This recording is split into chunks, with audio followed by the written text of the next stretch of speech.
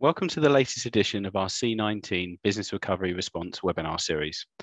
Can we ask that you please keep microphones on mute, cameras off, and we'd like to let you know that the presentation section of this webinar will be recorded. I'm James Lamprell. I work at the University of Kent in the Knowledge Exchange and Innovation Department as a Business and Industry Relationship Officer. We act as a gateway into the university, helping to connect industry with the wealth of expertise that resides within. With over 1,000 academics across 21 academic schools, we can help your business succeed through supporting innovation, creativity, and enterprise.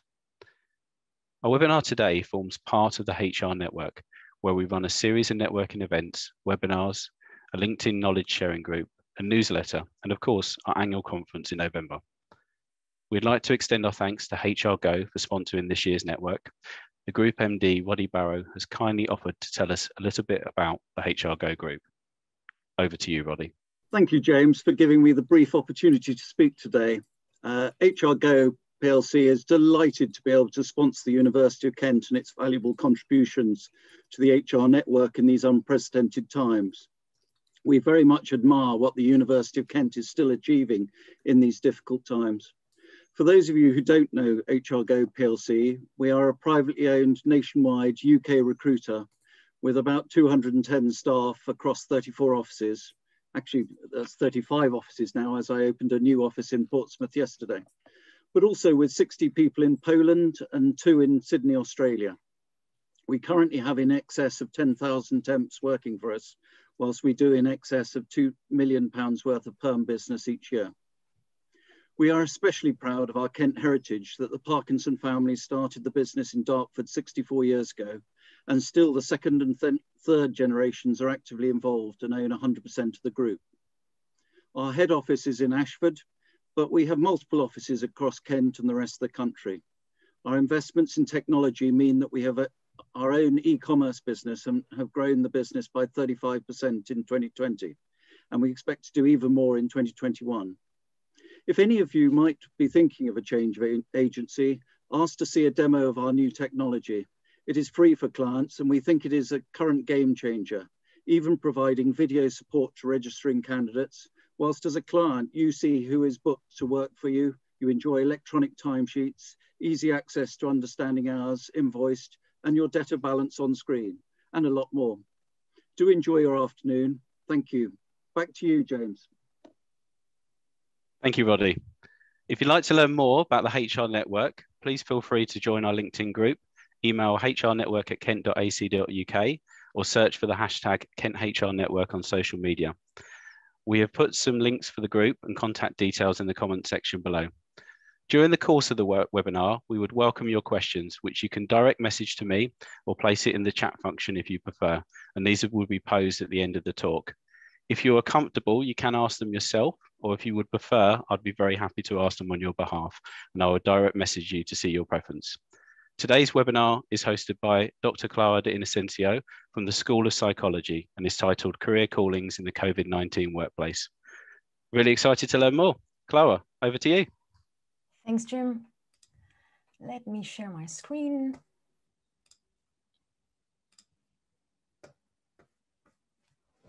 Are you able to see my screen, my slide? Yes, we can, Clara. Yes? Yeah. Okay. So as Jim said, my name is Dr. Clara De Inocencio Laporta. I'm a lecturer in social and organizational psychology at Kent.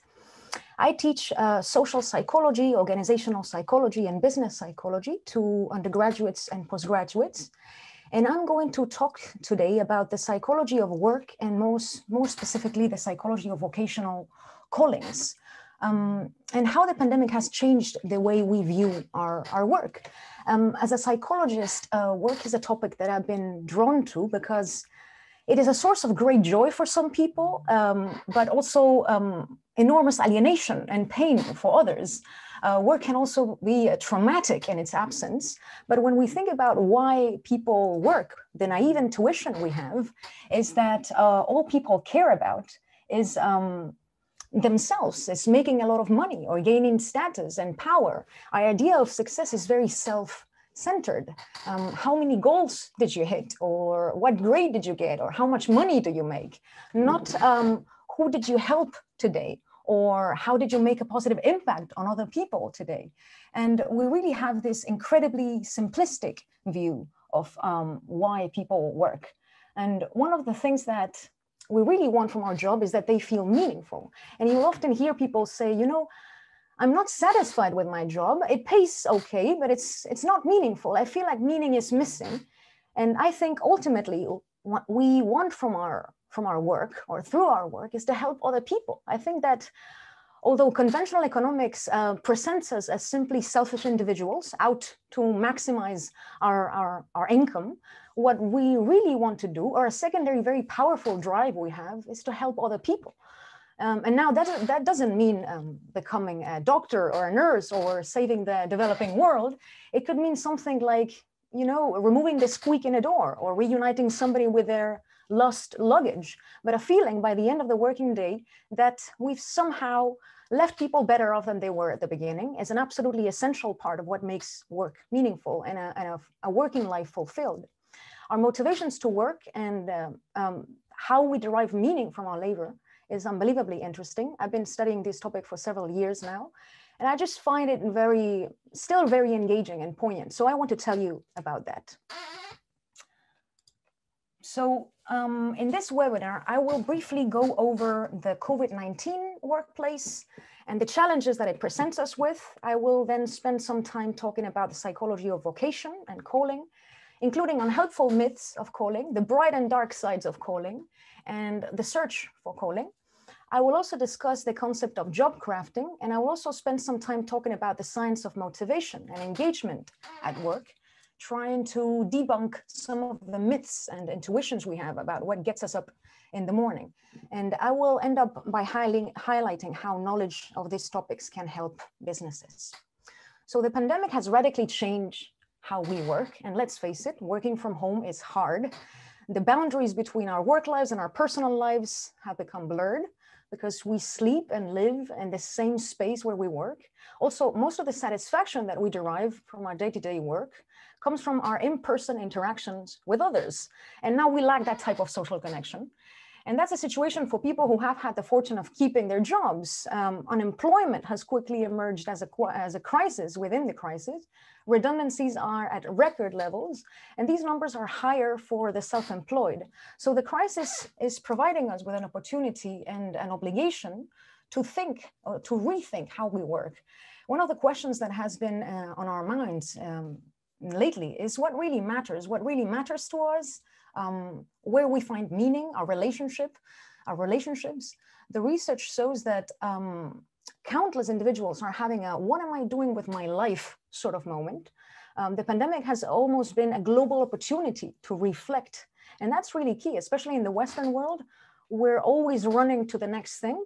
We don't give ourselves much time to reflect. So this situation, the pandemic, is giving us a little bit of time to reflect. And some of those reflections have led many people to realize that their job isn't really what they wanted, that their work is not meaningful, it doesn't fulfill them.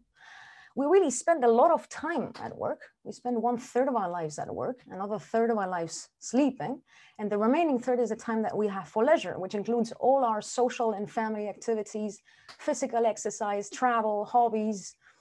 And nowadays in the prosperous world, we don't only expect to obtain money through our labor, we also to a greater or lesser extent expect to find meaning and fulfillment. The idea that work may be fulfilling rather than just painfully necessary is a strikingly recent invention. The desire to do meaningful work is more prevalent in the millennial generations and younger generations than in any generation before. So people are increasingly expecting more from their work than financial rewards and promotions. In addition to the monetary rewards and career advancement, people are seeking occupations that will provide fulfillment of core personal values, purpose, meaning, opportunities for self-expression, opportunities to help others. So in short, people in a wide range of work contexts and occupations are not only looking for a job that sustains them, they're also looking for a job that they love, that fulfills them.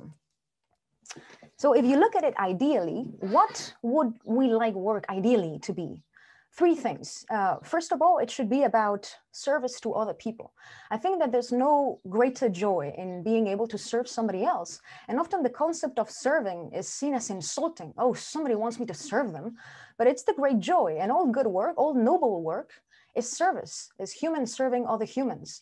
But of course, there is something else. You need to be able to locate that kind of service which is most attuned to your own distinctive character. We want to see ourselves in the most precious bits of us in our work. And that's why there's no one kind of satisfactory work. There's no one kind of satisfactory service. For some people, service may mean making bread for other people. For others, it may mean delivering ideas for other people, whatever it may be. But we're always trying to externalize what's precious in us, stabilize it in some form, because the other ambition behind work is to create something that endures, something that is a little bit more solid than we are ourselves as vulnerable flesh and blood creatures. The concept of impacting others in a positive way, in a way that goes slightly above and beyond our physical fragility and our temporary nature. So for most of human history, work has been a drudgery. The notion that you should love your work was not operative for most people. It was just a route to an income. And there was a certain liberation from that, I think. You didn't have to ask yourself every minute of every day, is this work fulfilling my deeper aspirations? You just got on with it.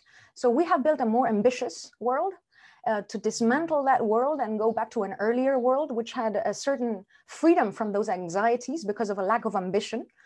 Realistically, I think that's not a route open to us. We need to have the intelligence of our ambition, but put in place strategies that will more reliably help us to bring about the ambitions that we have.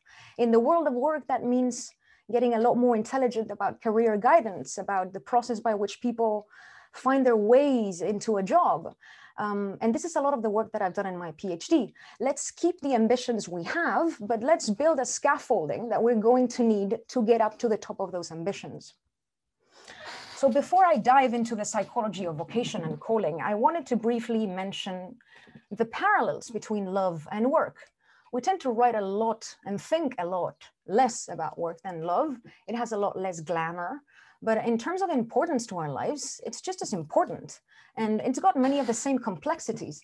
In both love and work, we're looking for recognition. We're looking to be understood. We're looking to make a difference, an impact on others. And there's a lot of the same causes of frustration, failures to communicate, failures to work well with another person because we're not on the same page. Our partner is generally the person in the world most able to destroy us. And work is that to some extent as well, maybe less vividly, but work can create a real sense of pride of who we are, a sort of identity in the world. And it can also be the destruction of us in some way. The reality is that it's very hard to marry the right job. It's hard to marry the right person, and it's perhaps even harder to marry the right job. The first question that satisfactory and fulfilling work confronts us with is, who am I? Because only on the basis of understanding your talents, your proclivities, your interests, do you have any chance of knowing where you want to make a difference? And that can take an awfully long time. Most careers don't allow you to date. They don't allow you to nibble and taste. They force you to commit. And once you started up a track that may not be right for you, heaven forbid, because you may be living in an expensive side of town. You may have accrued obligations to others. There may be children. And how are you going to reverse out of that in order to find a more authentic and fulfilling work? So it's heartbreaking sometimes how many people have things to contribute to humanity that they intimate in the evenings or on the weekends. They know that there's something that they should be doing, but they lack the wherewithal, the courage, the know-how to extract this precious gold and refine the golden nugget, which they are capable. So ever since I've been studying the psychology of work and callings, I've been asking everybody how they feel about their jobs, whether they like them or not. And I meet quite a lot of people who feel that they don't have any specific talents and they don't enjoy the work they do that much. They don't enjoy their working lives that much. They kind of get on with it and wait for the weekend. But I also meet people who absolutely love what they do and couldn't imagine doing anything else. And if you said, why don't you stop doing this and try something else for a change? They wouldn't know what you're talking about, because they'd say, this isn't what I do. This is what I am. This defines me. When I do this, I am in my most natural and authentic self. So psychologists have put a name to this. They have identified 3 distinct ways in which people can view their work. People can see their work as a job, as a means to earn money. For people who see their work as a job, their primary motivation to work is the paycheck at the end of the month. If they were financially secure and if they didn't need the money, they would no longer continue with their current line of work. They would rather do something else instead. Second, there's people who view their work as a career. These workers are more invested in their work because they expect to get more from their work than just the money. For people who have a career orientation, their primary motivation is to advance their careers, to gain status, to gain promotions, recognition, power. Sometimes their work seems like a waste of time, but they know that they must do sufficiently well in their current positions in order to move on. They don't plan to stay in their current jobs for a long time. Instead, they plan to move on to better, higher positions. And finally, there's people who view their work as a calling. For them, work is one of the most important parts of their lives. Their primary motivation is not the salary and it's not career advancement, but the meaning and the satisfaction that they derive from the work and the positive impact it has on others. They feel good about their work because they love it and because they think it makes the world a better place somehow. So for people who view their work as a calling, work is an end in itself. It's not a means to earn something else. So you may wonder how many people have the luxury to view their work as a calling. Population estimates suggest that these 3 work orientations are quite evenly distributed in the population. Around 1/3 of workers see their work as a job, 1/3 see their work as a career, and approximately 1/3 see their work as a calling. It's important to note that although these orientations are helpful as a general distinction between work approaches, they overlap to a certain extent. For example, most people wouldn't do their work if they weren't paid, but for people who have a calling orientation, that's not why they do what they do. And interest in the concept of work as a calling is clearly increasing. In recent years, we have seen a wave of research on work as a calling in the organizational psychology literature. And this growth coincides with a generational trend towards pursuing meaningful work and living out one's calling at work. This graph, which I generated in Google Ngrams, depicts the frequency with which the phrase work as a calling appears in Google's corpus of nearly 190 billion words from printed English language texts between the 1900s and 2019. So as you see in the graph, the concept of work as a calling has risen considerably since more or less the start of the 21st century, and it continues to rise. And in fact, the steepest rise appears to be just in the past 2 decades, with usage frequency skyrocketing between 2000 and 2019. And the calling orientation has also become particularly important during the pandemic. The COVID-19 pandemic has recast how many people think about their careers. It's having an impact on a growing number of people across countries and industries who are deciding to make transformational changes to their careers, switch sectors, change companies, retrain, or even set up their own businesses. There's a renewed interest in spending one's life doing work that is fulfilling and meaningful and contributes to the world in a more direct way. And of course, the tendency towards more purpose-driven jobs, towards career callings was well underway, but the pandemic has accelerated it because the shift to working from home has played a key part. It has stripped away some of the things that used to boost job satisfaction. Even people who thought that they had dream jobs before the pandemic are reflecting on what these amount to now that they're working from home. While we may be attracted by the perks of a job like travel or a very high salary or a plush office, these can be distractions masking the more significant meaning that we get from our work. So what constitutes work as a calling? It has 3 main components. First, it is deeply meaningful and purposeful for the individual. And this is a subjective experience. So what may be meaningful to you may not be meaningful to another person. Even 2 people who have the same job, the same position, may assign different meanings to that work. For example, A hairdresser may think that she simply cuts people's hair to make a living, whereas another hairdresser may think that she doesn't only cut hair, he also empowers people every day, makes them feel more confident in themselves. And there's a lot of psychological power in changing someone's look. That the work she does can transform people's lives in a way. The second component is of calling is that the person feels that their work makes the world a better place, that it has a positive impact on others. And again, this is subjective. This means that callings are not inherently moral or ethical work. For example, Mother Teresa had a calling probably to help millions of people building hospitals in India, but perhaps Adolf Hitler may have also had a calling to save the German people committing atrocities. So this pro-social, altruistic, positive impact component of calling is subjective rather than objective. And finally, callings in the modern era have lost much of their religious connotation, but they're still often built around a narrative of self-transcendence, of being involved with something larger than oneself. Many people experience callings as a transcendent summons, like an external pull from God or destiny. It may be a family legacy. It may be the urgency to meet social needs. And this transcendent component of calling is also deeply subjective. So these are 3 items of the calling and vocation questionnaire, and you can check the extent to which you may view your work as a calling by thinking about how you would agree or disagree with each of these statements. If you agree with these 3 statements, then that means that you may view your work as a calling. So the benefits of approaching one's work as a calling are numerous, and this type of individual purpose is one of the factors that has had a disproportionate effect on employee well-being and effectiveness during the pandemic. A career that is fulfilling can act as a buffer against the stress that has accompanied the pandemic. And it can also make workers more resilient in the face of constant change.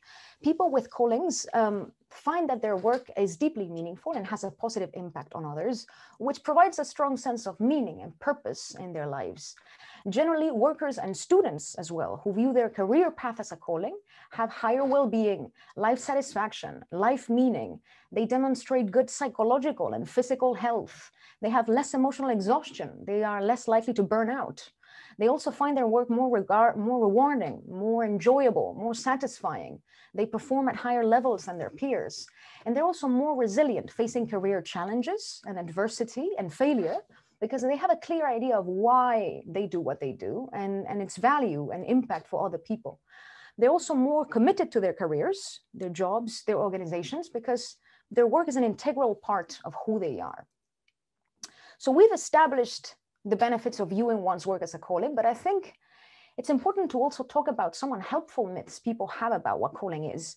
Calling generally answers the question, what is my purpose in life?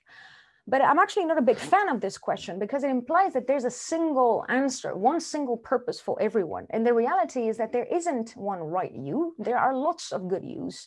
All of us could embark in multiple careers that could be satisfying. They're all in you. There isn't just one you. And maybe you are one of those people who comes up with, this is the one reason that I was put on this earth for. This is what I was meant to do. And you get that singularity of purpose. But most of us, I think, aren't wired that way. And if you start with a question that presupposes one right answer, that's kind of burdensome. For example, I'm now teaching students, young adults, and sometimes trying to help them find an inspiring career. If you ask me, am I sure I'm doing the right thing? Well, I'm not sure this is the one right thing. I see myself doing other things. I hope I can do other things, but I'm living purposefully. I am growing towards purposefulness. So I prefer the word purposeful than the word purpose. I don't want to burden people with a question of, you got to be doing the right thing. You got to be your best self. No, be a good self, do a purposeful thing, but don't let the perfect be the enemy of the good. It's also very important to note that a person's calling, a person's passions, interests change throughout a lifetime. That is to be expected. We're living in an era of high uncertainty, and in higher education, we don't really know what skills to teach students, what they will need to be employable in the future, because we don't know what kind of jobs the future will hold. The only skill that we are sure that students will need, we will all need, is the ability to reinvent ourselves, our careers, to reinvent our vocational identity, to be in a process of continuous learning. So this idea of finding a career calling once and for all, I think is an unhelpful myth. And another thing that I take issue with sometimes is the idea that if we feel an absence of calling, that makes us inferior, somewhat like an inferior individual. And I suspect for most people, we don't have a calling. They don't have something that they've always regarded as their destination. And there is some sort of a myth of calling that is unhelpful, which suggests that you will be literally called to a certain profession, or if not, then you have no particular role in society. And I think that's a very misleading story. Most of us don't have a calling, but we do have certain things that will answer very needs within us. It's just that identity is much vaguer, and we're going to have to spend a lot of time digging it out from all sorts of unhelpful notions or confusions. I sincerely believe that there is a job for everybody. There is a service for everybody, or several ones, that is going to work really well for them. I'm not suggesting that's going to be a very outwardly prestigious or lucrative job. It could be a relatively simple one. It doesn't really matter. The point is that there is something that is going to excite everyone. And I think a lot of us are like children in a way. At the beginning of the summer holidays, we're a little bit bored. We haven't found our way to the games that are going to satisfy us. And work should be that. It should be a game. It should share with childhood play a sense of spontaneous excitement. And we know from watching children play that games don't need to be sophisticated in order to be interesting. And we're like that as adults. So I'm not arguing for everybody to be an MIT research scientist and finding a specific PhD topic. Not at all. It doesn't have to be intellectually very taxing or artistically very skilled. But I think that there is a marriage possible for everyone, which will bring satisfaction. And indeed, there's a bad marriage for everyone that will frustrate and humiliate us. So one of the things that I've been really interested in my research is how people find their calling and how young adults experience the quest for a calling. I struggled a lot when I was younger, and I still now, figuring what to do with my life. And I felt that the help that grown-ups were giving me was somewhere between useless and criminally negligent. Which ticked me off and still does. We don't help people very much to choose their careers when this is one of the most important decisions of our lives.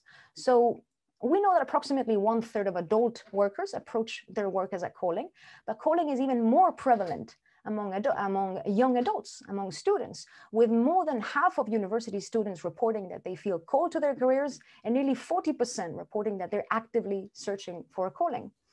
And the search for meaningful work can happen at all stages of life. And it actually spikes when impactful events happen, like the COVID-19 pandemic, which make us reflect on what really matters to us. But young adults are twice as likely to be searching for a calling than older workers. As this is the life stage where people are generally searching for identity and meaning and looking for a career that fits and gives a sense of purpose to their lives. When you're a university and you are young, there is a sense that you are at the beginning. So you're scripting out the choices that you have ahead of you. But the search for calling also happens in the middle of our lives. When you wake up in the middle and you don't like where you are, even if you have a job that you wanted, or if you are in a career path that you endeavored to be in, you occasionally wake up in the middle and discover that you don't like your job. You can't stand your boss. The way forward isn't clear, or the thing that you are being made to sell just won't sell, and you're stuck. So although the search for calling is more prevalent at younger stages in life, is by no means exclusive of young adults. So one of the things that I've analyzed in my research is what are the differences between people who have a calling and those who are searching for one. Comparing these two dimensions of calling has allowed me to get more insight into the positive and negative sides of calling. So only people who have a calling enjoy the well-being benefits associated with callings. People searching for a calling are significantly less happy and satisfied with their lives, and they also find their lives less meaningful. The presence of calling is also related to higher resilience in the face of adversity and challenge. People who have a calling are interested in learning the subject, their calling domain, mastering their work domain. So they see failures as good opportunities to learn how to improve. They don't take failure personally. They actually seek challenges and try to learn new things. Conversely, people searching for a calling are less resilient to challenge, and they see failures in their careers, in their studies, in their work as an assault to who they are as a person, as a threat to their self-esteem. They also tend to avoid challenges, and they prefer activities that they already knew how to do well because they care deeply about being judged able and competent, and they're constantly comparing themselves to others instead of competing with themselves and trying to improve their past performance like people who have a calling. But I found an interesting result. People who had a calling were more likely to be dogmatic and closed-minded, whereas those searching for a calling were particularly open-minded and flexible thinkers. So people who had a calling were more likely to agree with these items. My opinions are right and will stand the test of time. Basically, they had absolute certainty that their opinions, their beliefs, their ideas were unequivocally right, and they were not willing to reconsider their assumptions. Conversely, people searching for a calling were more likely to agree with items like, it's best to be open to all possibilities and ready to reevaluate all your beliefs. Basically, searchers had the opposite cognitive style or thinking style. They were unsure about whether their beliefs and assumptions were right or wrong. They believed that flexibility was a real virtue in thinking, and they were eager to explore new and different ideas and experiences. So I identified a darker side of having a calling. People who have a calling are more dogmatic and inflexible in their career choices. They have lower interest in areas outside of their calling domain. They're not interested in learning other things. They are more reluctant to change their career path, even when this is necessary. And they show lower receptivity to career advice, even when this advice is coming from trusted mentors.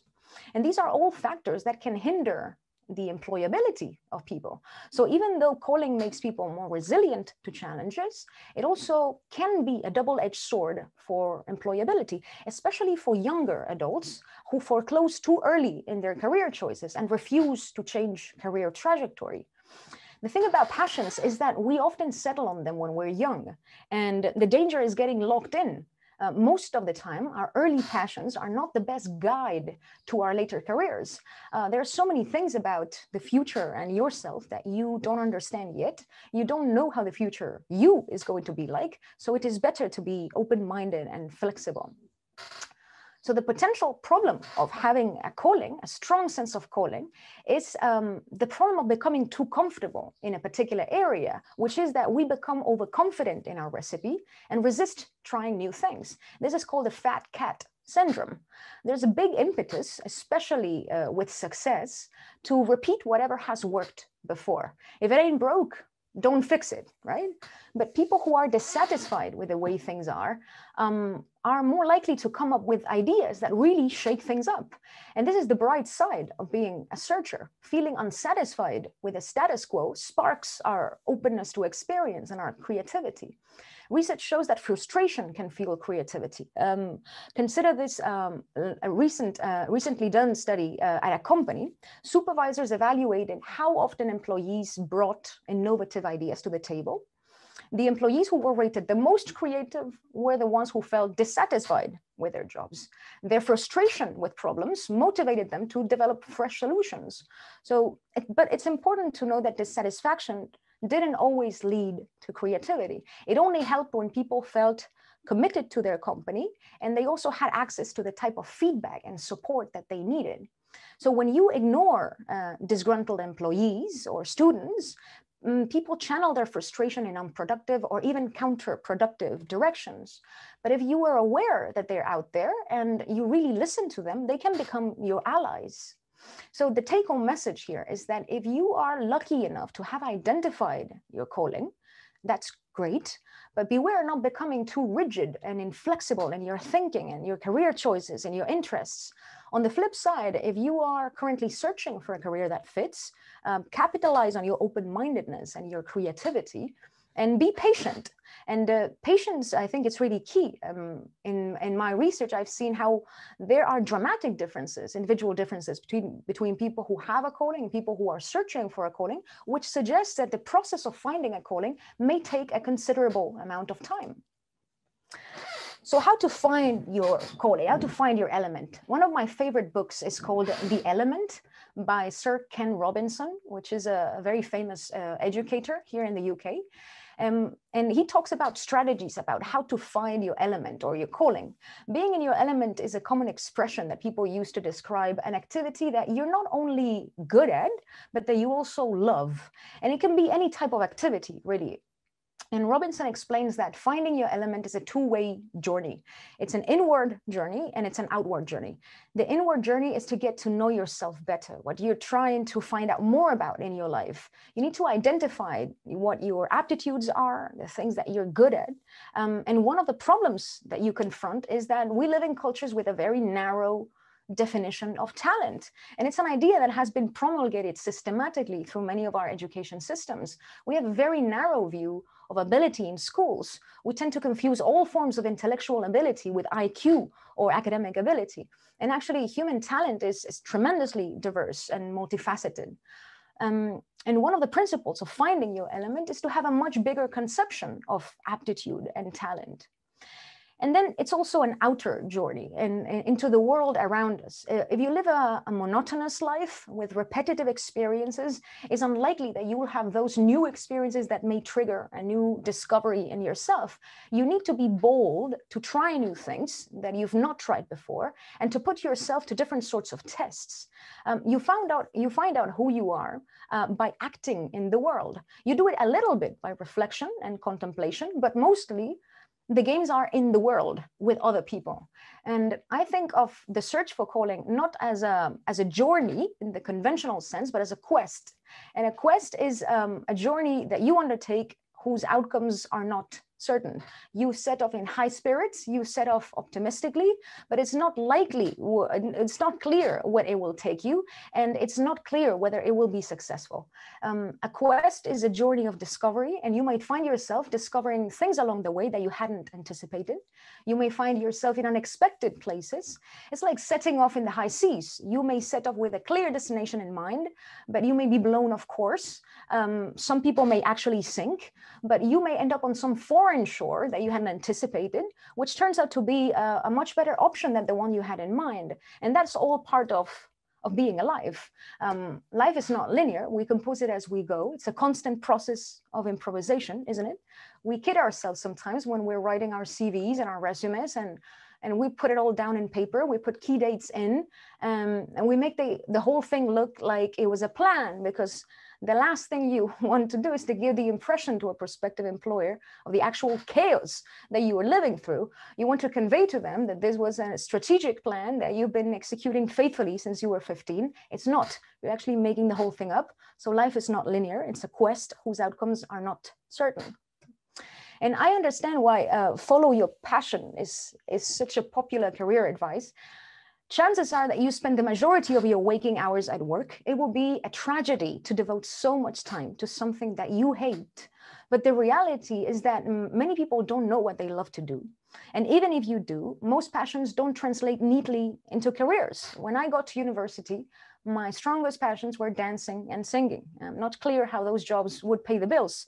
Also, for some people, for many people around the world, passion and work is a luxury, whereas income is a necessity. And there's also the question of talent. Not everyone can be anything. Parents nowadays tell their kids often that they can be anything that they want to be. And I think this is a bit misleading. Maybe a few of them could be anything they want to be, but the majority can't, because we're not skilled at everything that we love, or because there are no jobs in that area. So I think tell the kids the truth. You could be anything that you're good at, as long as they're hiring. It sounds less romantic, but it is more truthful, and it doesn't set up people for disappointment. So is passion at work something we should strive for? I think it's a fascinating question, because it really speaks to the aspirational meaning that work has received. Never have we expected more from work. We want from work today what people used to get from religion and community: a sense of belonging, a sense of purpose, meaning, transcendence. That's a whole new set of expectations. And I think it's good. I think it's a wonderful new permission that people have access to this kind of intensity in their work.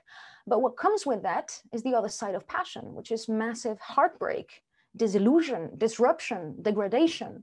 I mean, passion has its side effects. Nowadays, people don't just leave because the company closes. That happens, but this is not the primary thing. People leave because of management reasons, because they were not promoted enough, they were not seen enough, they were not acknowledged enough. And the work that Jakimowicz and his colleagues have recently published has been helpful to me to answer this question of, is passionate work something we should strive for? And what they found is that when people think about passion as pleasure or joy, they're much less likely to succeed in pursuing whatever they thought their passion was than if they think about passion as meaning and purpose. And that's because emotions are much more fleeting, and a sense of mattering is much more sustainable. What I say to students when they tell me, I want to find a job that I'm passionate about, or I want to love my work, is that I think to me that is something that we can look forward 10, 20 years down the road after you figure out where you find meaning and what kind of contribution you can make. So passionate work as meaning and purpose is something worth striving for.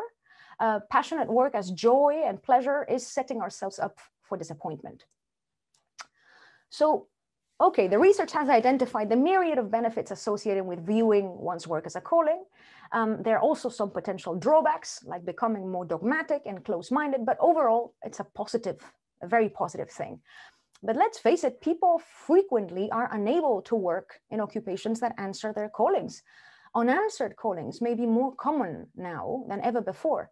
In recent years, the popular press and the media, organizational scholars as well, have praised enthusiastically the virtues of having a calling, and they often even go a step further in stressing how important it is to find your true calling. For example, America's two largest job search companies launched advertising campaigns urging job seekers to follow your heart and find your calling. Your calling is calling.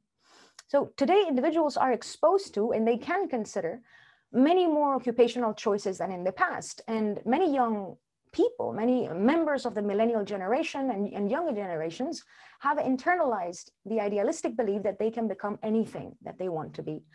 But for a significant number of employees, the world of work is structured in a way that restricts their ability to pursue all the occupations that call to them. And feeling unable to pursue a calling can undermine psychological well-being by producing a high degree of frustration, disappointment, or regret. And this can ultimately hinder job performance. In fact, people who experience unanswered callings report worse life outcomes, job outcomes, health-related outcomes than those who don't have a calling at all. And this is probably because they feel unable to meet their expectations. For most of us, happiness is determined by the gap between what is happening in my life and what I had in mind. If the gap is large, my life is going poorly. If the gap is small, my life is going well. So what about the people who are stuck in a role that they don't like very much, but cannot leave their job to search for more meaningful work because they have obligations, they have bills to pay? So I want to tell you about one of my favorite studies of all time, which was carried out by Amy Raisniewski and Jane Dutton and their colleagues.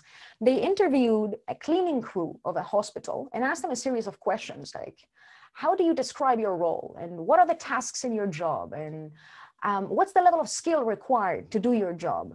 On the right, you can see the official job description of these hospital cleaners. And the researchers found two types of cleaners. One type described their role and their tasks as per the official job description and considered that the level of skill required to do their jobs was quite low. Basically, anyone could do their job. The other type of cleaner would describe themselves not as a hospital cleaner, but as other things like an ambassador of the hospital. And when they described the tasks in their job, they would describe all sorts of things that were not included in the official job description. One said that he would stop mopping the floor when patients were out of the beds trying to get a little bit of exercise, that he wouldn't vacuum the floor of the visitors' lounge when the visitors were taking a nap, even though these things were against the rules set by their supervisor. Another one said that she accompanied a patient's grandfather who came to visit her every day to the parking lot because he always had trouble finding his car. And this meant that she would leave her post for a few minutes to accompany this visitor every day, which was not It was not allowed. Another one said that she rearranged the pictures on the walls of rooms of comatose patients, so they were not really perhaps aware of this, to introduce a little bit of novelty and change in the patient's surroundings and maybe accelerate their recovery. Another one said that who would wash the floor of a comatose patient's room twice or sometimes 3 times a day because the patient's father didn't see it do it the first time and he was getting angry about that. If you look at the official duties of these cleaners, there's not a single thing on that list that involves other human beings. Yet many of these cleaners were interacting with patients and visitors and changing the tasks of their roles, making people feel a little bit better and deriving more meaning from their jobs.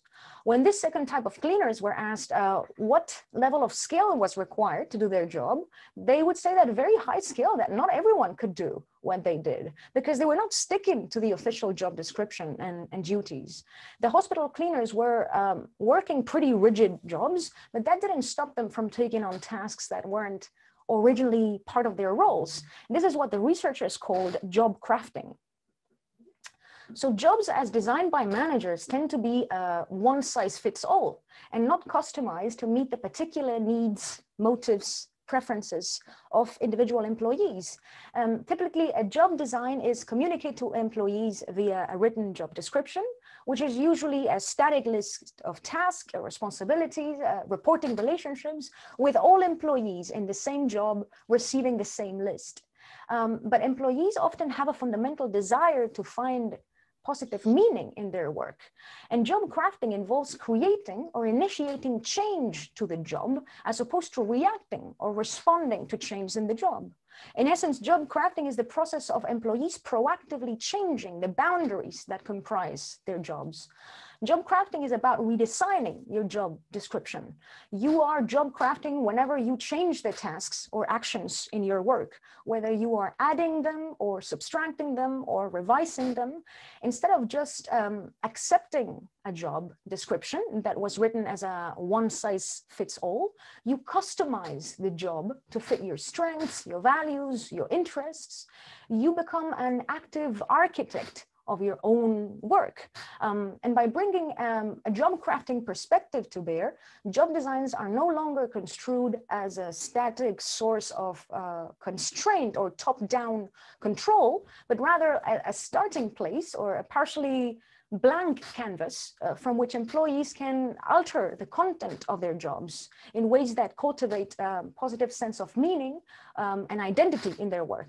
So in doing so, employees can move from a one-size-fits-all job description to an individualized enactment of the job that serves as a source for positive meaning, identity expression, both of which are conducive to psychological flourishing and strengthening, and not to mention also to higher efficiency and productivity in the job.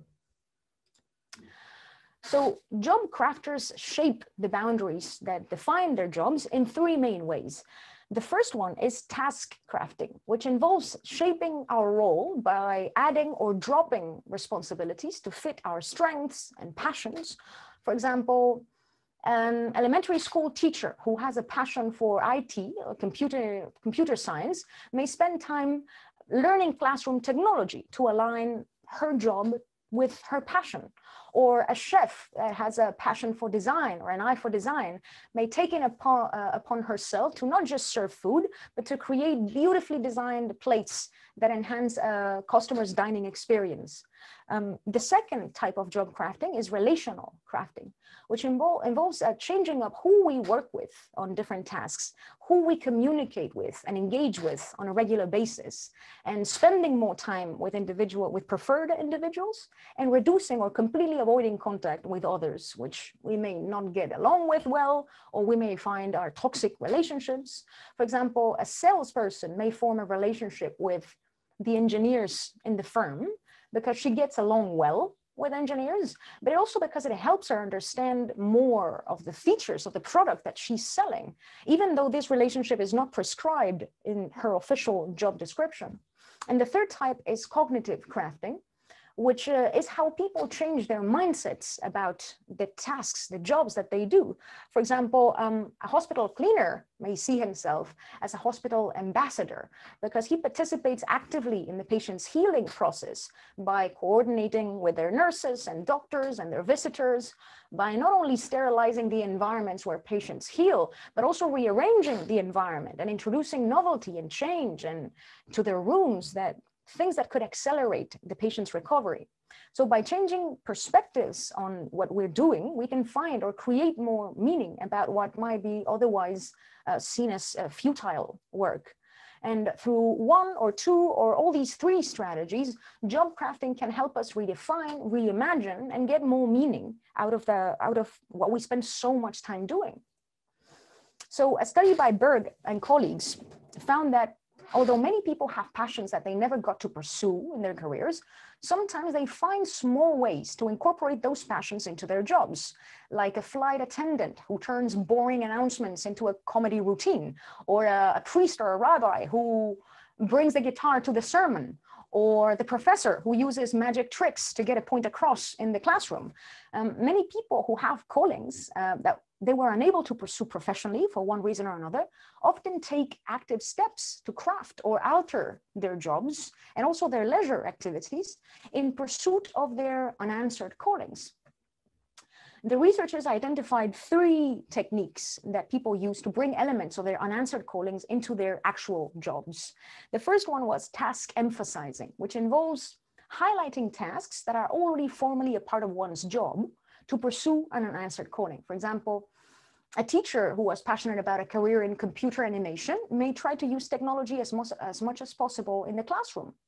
The second one was job expanding, which involves adding tasks to pursue unanswered callings. For example, a communications associate who was passionate about being a writer or a magazine editor may volunteer to become the go-to person for anything that has to do with communications and writing. The third one was role reframing, which involves altering one's perception of a role to pursue an unanswered calling. For example, university lecturer who was passionate about a career in music may liken teaching to being a musician and put on his performance face when he's in front of a classroom. And the researchers also found that some people with unanswered callings are actually perfectly content doing them as hobbies on the side, pursuing leisure and volunteer activities related to their unanswered callings.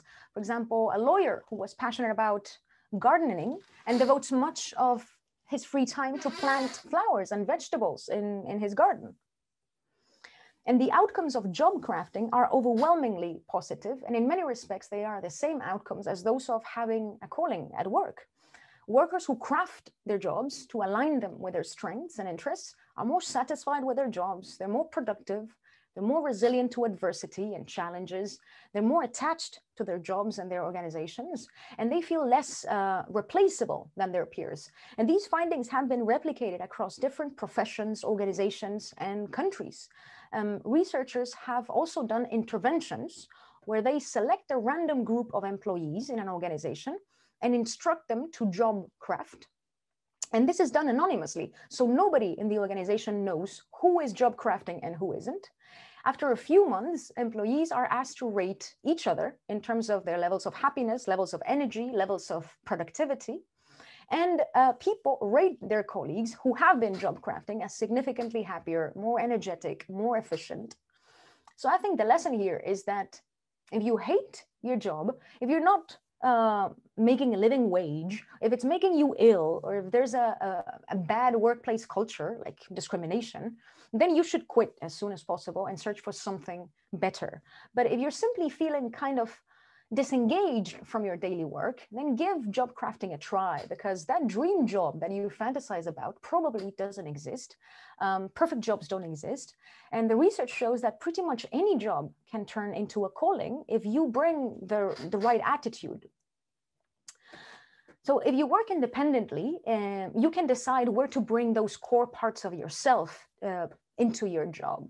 But it's a lot harder if you have a boss who is not on board with your image of your job, right?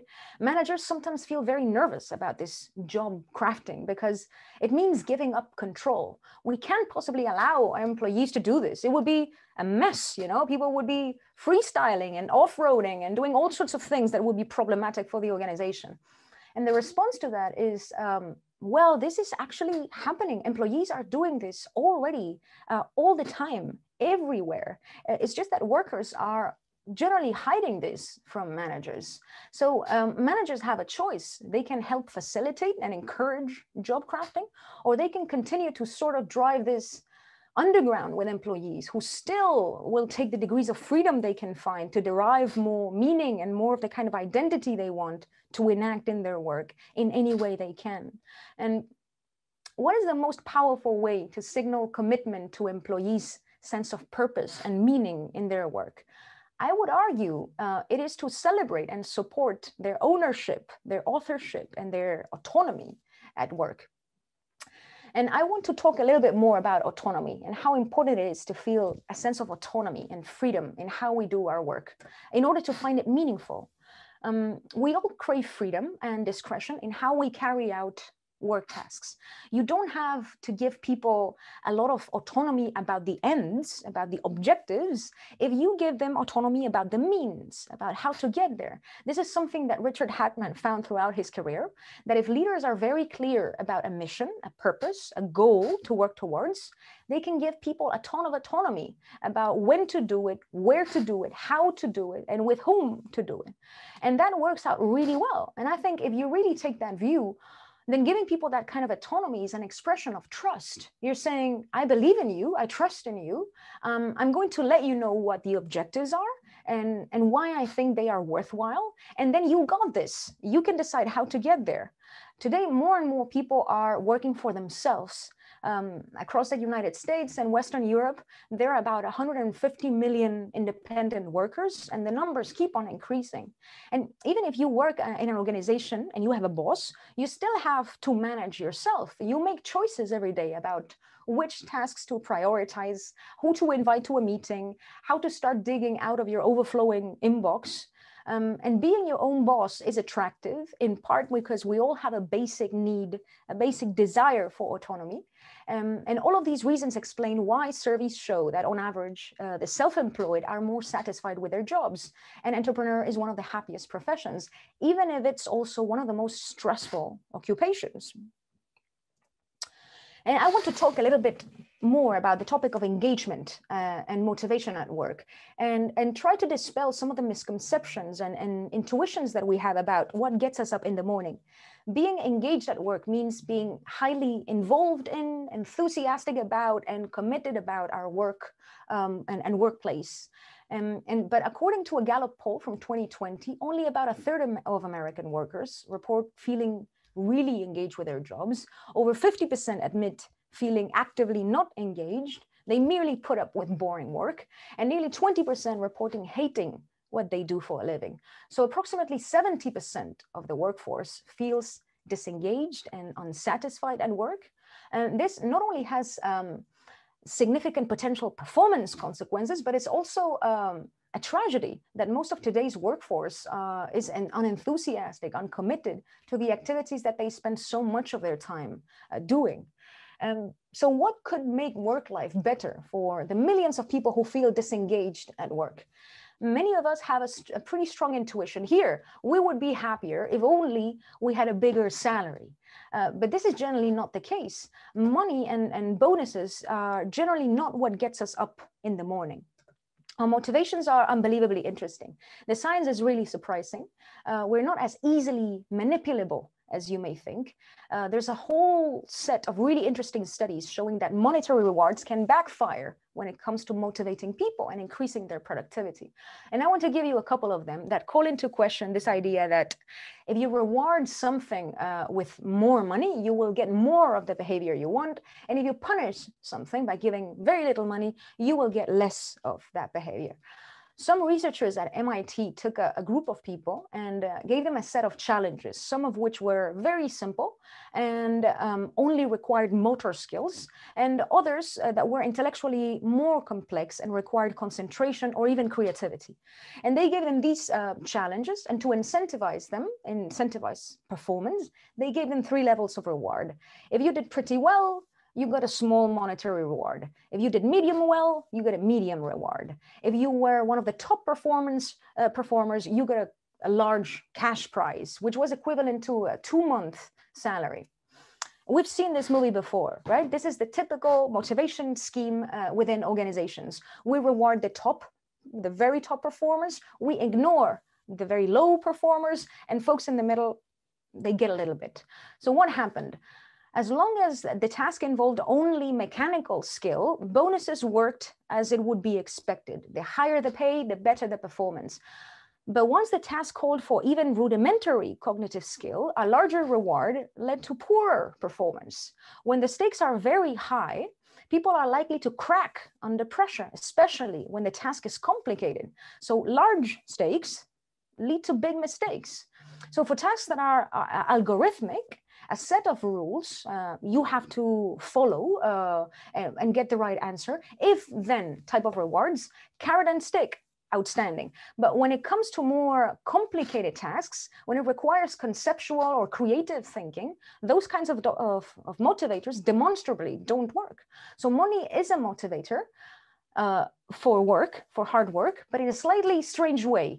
If you don't pay people enough, they won't be motivated, but people don't do sophisticated work just for the bonus. Our motivations are more complicated than that. And the best use of money as a motivator is to pay people enough to get the issue of money off the table. So they're not thinking about money, they're thinking about work. And another example of this is an experiment by Deci, which is a slightly different story. But he wanted to know what happens if you start giving people money to do something that they genuinely like doing and that they would do without the monetary reward. This is what we call in psychology intrinsic motivation, which happens when we perform an activity without expecting any rewards except the enjoyment that we get from the activity itself. So Deci wondered, if a boy who enjoys mowing lawns begins to receive payment for the task, what will happen to his intrinsic motivation? The boy is performing the activity for no apparent rewards except the enjoyment that he experiences from the activity. And our logic would tell us, well, now the boy has 2 reasons to mow the lawn. He likes it, and on top of it, he's receiving payment for it. And 2 reasons are better than 1, right? But what Deci found was that when money was used as an external reward, intrinsic motivation decreased significantly. Once we start paying people to do things that they love doing, we change their mindsets about that activity, and they start doing it for the payment rather than for the activity, for its own sake. This finding has been replicated across many studies and countries and cultures. When external rewards are introduced, people's perceptions of the task shift, and they start working for the money rather than for the pleasure of the activity itself. But there's another side to this. Deci found that if a person is intrinsically engaged in some activity and he or she begins to receive rewards in the form of verbal reinforcement and positive feedback, a pat in the back, then intrinsic motivation increases and the person will be even more motivated to keep on doing the activity. This type of verbal rewards and reinforcement is something that parents often use with children, but in the work context, money is used significantly more than verbal reinforcement. There's a lot of power in social approval and verbal rewards. They help us enjoy the work that we do more. So I think it's worth knowing this. A word of appreciation and acknowledgement has a huge effect on our motivation to work hard. So what does the science say? What is a better model of motivation than the carrot and stick model? The theory of self-determination is one of the most established, if not the most established theory of motivation in psychology. It was proposed by Deci and Ryan in 2004, and then it was revamped by Dan Pink in 2009. So the science shows that there are 3 basic psychological needs, which if met, lead to greater performance, motivation, engagement, and also personal satisfaction. And these are autonomy, mastery, and purpose. Autonomy is the need to direct your own life and work. To be fully motivated, you must be able to control what you do, when you do it, and who you do it with. In many ways, traditional forms of management run foul of that. Management is great if you want compliance, but if you want engagement, which is what we want in the workforce today, as people are doing more complicated stuff, self-direction is better. Let me give you an example of an almost radical form of self-direction in the workplace, which leads to good results. And it's the company Atlassian, which is an Australian software company. They do something really cool. Once every few weeks on a Thursday, they say to their developers, for the next 24 hours, you can work on anything that you want, the way that you want, and with whomever you want. All we ask of you is that you show the results to the company. And it turns out that one day of pure, undiluted autonomy has led to a whole array of fixes of existing software, a whole array of ideas for new products that otherwise would have never emerged. Just one day of autonomy. And this is the sort of thing that people wouldn't have known before the research. If you wanted people to make more innovative, you would have said, give them an innovation bonus, right? No, what you have to say is, you probably want to do something interesting. Let me get out of your way. One day of autonomy produces things that had never emerged. Another example is flexible hours. Companies are increasingly giving flexible hours to motivate their employees by increasing a sense of autonomy. One of the silver linings, I think, from the pandemic and working from home is that we all have more autonomy in how we get our work done, when and where we work. And counter to what many people thought, people are not working less, they're working more. So let's talk about mastery. Mastery is the desire to improve, our urge to get better at stuff. We like to get better at stuff. This is why people play musical instruments on the weekends. These people are acting in ways that seem to be irrational economically. They play musical instruments. Why? It's not going to make them any money, most likely, because it's fun and because you get better at it, and that's satisfying. I imagine that if you had gone to an economist a few years ago and had said, I have this idea for a business model that I want to run past you. Here's how it would work.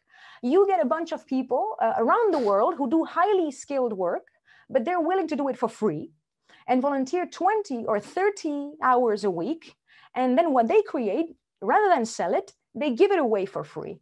And the economist would have probably thought that you're insane. It seems to fly in the face of so many things.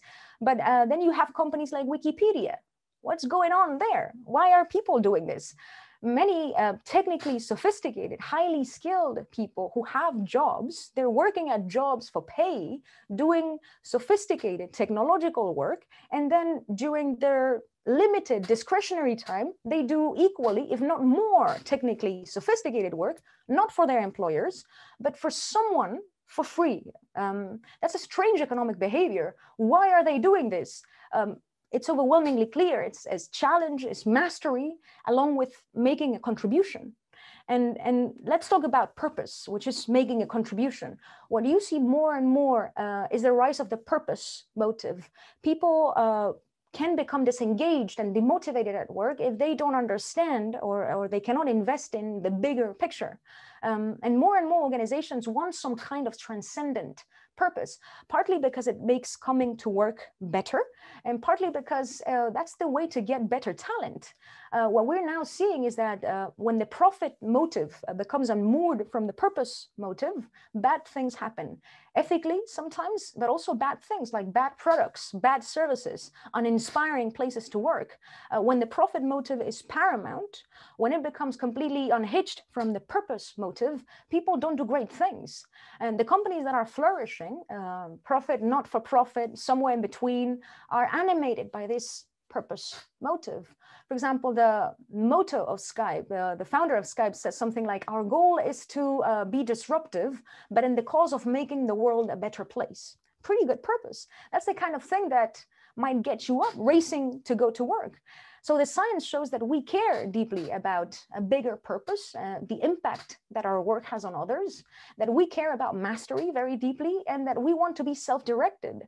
I think that the big takeaway here is that if we get past our ideology of carrot and stick and look at the science, we can build organizations and work lives that makes us better off. And they also have the promise to make our world just a little bit better. So I want to close with tips on how we can apply the principles of autonomy, mastery, and purpose to the workplace, and how we can help people view their work as a calling or craft their jobs to align them with their interests and their passions. Let's start with autonomy. We all want to be free, and we all want to be able to express that freedom in meaningful ways. And science suggests that autonomy comes when employees feel like they have a sense of choice on the job. So how can you create that in the workplace? Give employees opportunities to make their own choices.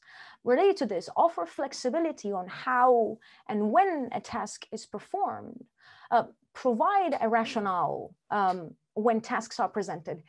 Even more important than doing things, than being productive, is understanding the reasons why you are doing them. In most cases, the why is what fuels the doing. Research shows that when people are given a compelling reason to do something, a strong why, they expend more effort towards their goal, and they view their contributions as more meaningful. Number 4, minimize the focus on rewards. When employees are only rewarded for their successes, for the things that they do well, they tend to stick to the routines that they've been rewarded for and very rarely try new approaches. And without trying new things, your business will slowly but surely be eclipsed by competitors. So instead, encourage your employees when they attempt new things and reward them for trying. It's a great way to spark creativity in the workplace. The obvious risk is that this may lead to failure, but I think that's good. Failure is a catalyst for growth and innovation.